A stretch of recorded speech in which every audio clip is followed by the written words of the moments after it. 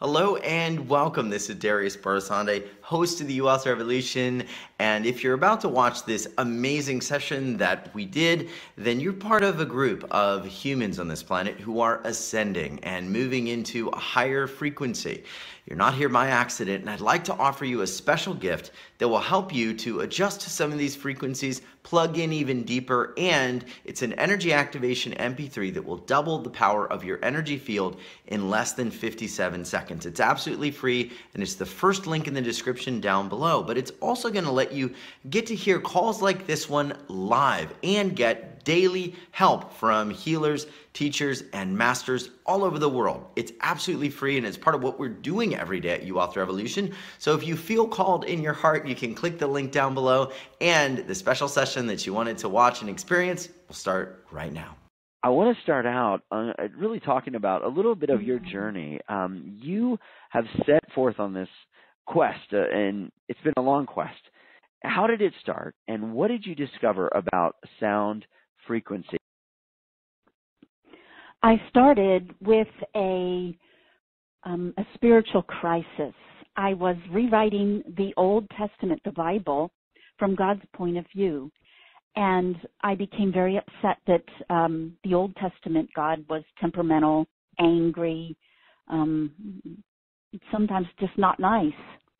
And I decided that God was love and that I wasn't going to let any person interfere with that and dumb down my idea of all that is, because if I can think of some type of God or divine or higher energy that's beautiful and complete and loving, that's a direct reflection on who I am.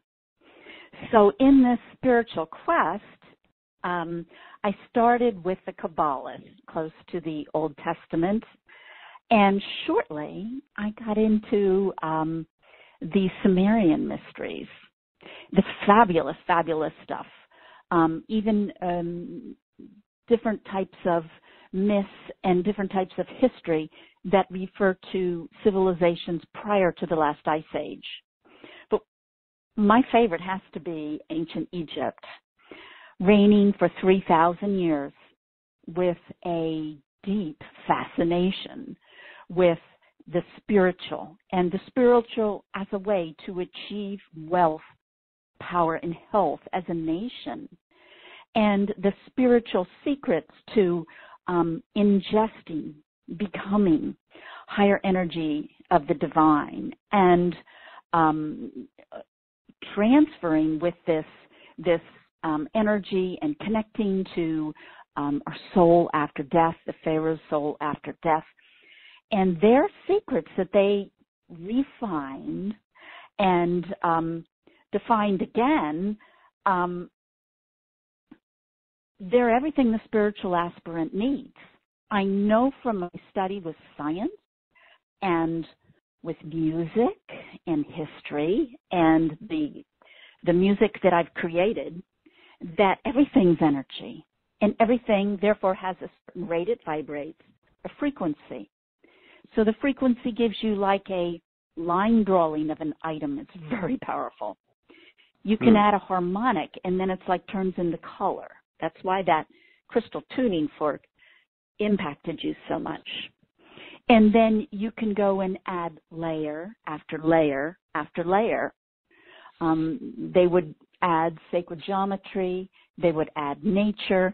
And I've recreated these masterful techniques. I just was, I guess, so honored to uncover them and be able to use them to have an incredibly powerful gift, a beautiful way to access the ancient Egyptian Sephiroth, which are gateways to higher dimensional energies. And a Sephiroth, it's a doorway. It's a door to an aspect of God. It's a door to higher energies, awareness, streams of the divine. And I would say that ancient Egypt, with all her prowessness and appetite for spiritual mastery, can give us all the tools that we who are awakening need today. And we're going to bring forth some that are have been previously secret, and I'm really excited about that. Okay. Well, I want to let everyone know we're doing some time. There may be a few little breaks every once in a while. Hang with us because, as I shared, every time we tend to really go beyond energetically and frequency-wise, which I think is going to happen today. Sometimes the lines make a little bit of break here and there, but I don't think it's anything too bad. I want to ask you a few questions, Jill, because we've talked about this. You uncovered through many, many, many different ancient societies, and I know Egypt is going to be one of them, some interesting things.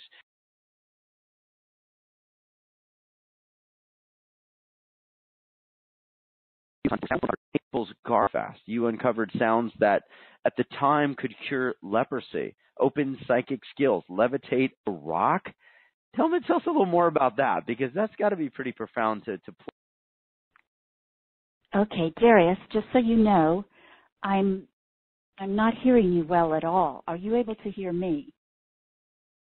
I can hear you. Hold on one second. Can you...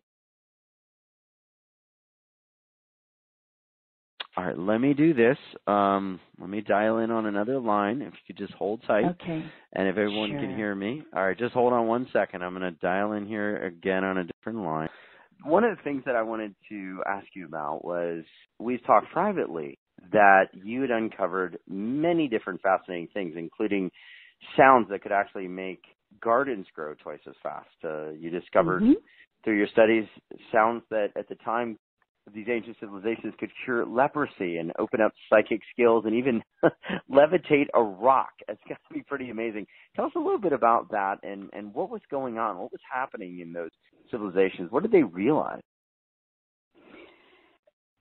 Sound was one of the foremost tools to change matter. It's easily accessible, easily measured. The only issue is you have to get enough quantity of it. You have to pay attention and get the proper dosage. But any frequency has like if you imagine in science, it has a high point and a low point in the wave. And when the high point and the low point combine at the same time, they cancel each other out. So therefore, leprosy, for example, is going to be a certain frequency. And you would take the opposite, like let's say it's 10 cycles per second sound, combine it with minus 10, and if you get a good enough dosage, you will cancel out your leprosy. As far as lifting a rock, think to the opera singer as she sings that really glorious high note and the crystal glass shatters. It's not any old high note that breaks that crystal. It's got to be the high note that's the same frequency as the crystal glass. Energy transfers from her voice, and the crystal can't hold it, and it blows up to smithereens. And think to science now that uses sounds to blast your kidney stones. They're doing the same thing today in medicine.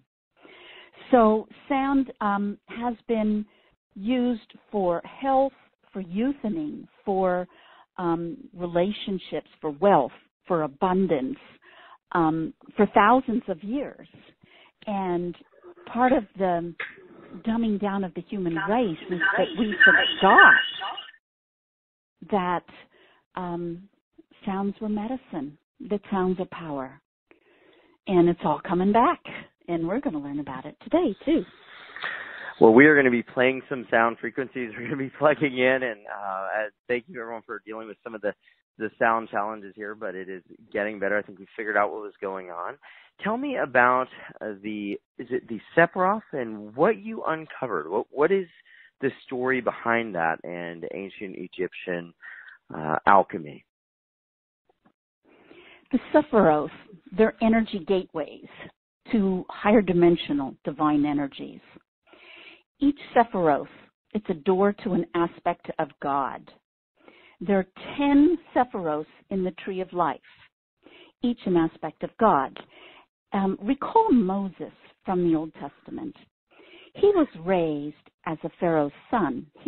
As a Pharaoh's son, you had access to the deep secrets of all the temples and of all the gods. So he has this incredible, powerful information. When he takes the Israelites and they leave Egypt, he takes Egypt's deep spiritual heritage. He takes the Egyptian tree of life and the 10 Sephiroth with them. And when you never see the Egyptian people write down their most powerful secrets. I can't imagine keeping a secret for a couple years. They kept secrets on how to build a pyramid, for example, for 3,000 years. Anything of great value was never written down. So Moses leaves with the power of the Sephiroth, which are the crowning glory of all of the fabulous techniques from the Egyptian mysteries. And it is written down in the Hebrew Kabbalah. And when you look at the Kabbalah, the crowning glory of the Kabbalah is the tree of life and the 10 Sephiroth. In the Egyptian tradition, each Sephiroth was guarded by an Egyptian god or goddess. Here's an analogy, Darius. Think of Moses' God, Yahweh, as white light. Okay. And as this white light, all that is, streams through a prism, it displays the beautiful colors of the rainbow. So they're both one and the same, the rainbow, and all that is. And you could think of each color of that rainbow as a Sephiroth, or each color of that rainbow as one of the gods or goddesses in ancient Egypt.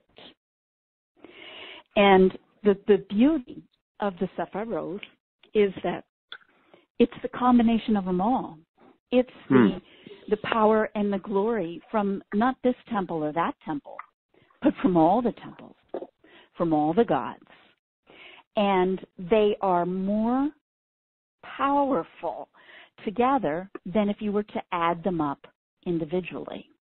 Hello and welcome. This is Darius Barazandeh, host of the Wealth Revolution. And if you enjoyed that snippet of one of our interviews, I'd invite you to just scroll down for 1 second and click the link down below. You're going to get access not only to a free gift that's going to double the power of your energy field in just 57 seconds, you're also going to get to be a part of the Wealth Revolution and listen to interviews just like the ones you heard that are happening live right now, daily, where I interview some of the top healers, teachers, and masters in the field of energy transformation, energy healing, consciousness ascension, and more. Plus, you're gonna get to be on live calls where you'll get your questions answered, you'll get to submit them via webcast, you'll even get to be one-on-one live on the phone and get energy healing help daily. It's all part of what we've been doing. So get up to date, click the link, join, and be a part of it. And if you enjoyed this video or you'd like to see more of it, click the like button or subscribe. I always upload new content and I give weekly energy updates. So please let us know how we can serve you. And thanks for watching and being in my life. Much love.